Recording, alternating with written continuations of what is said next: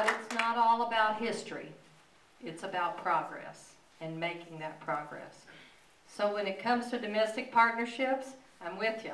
I'm hanging in there. When it comes to taking care of making sure education is our #1 priority, absolutely. I'm with you. I'm there. When it comes to giving you the opportunity to have your children have a good job or get a new job if you wanted and be retrained, and making sure that we are not afraid of the present, that we're optimistic about the future.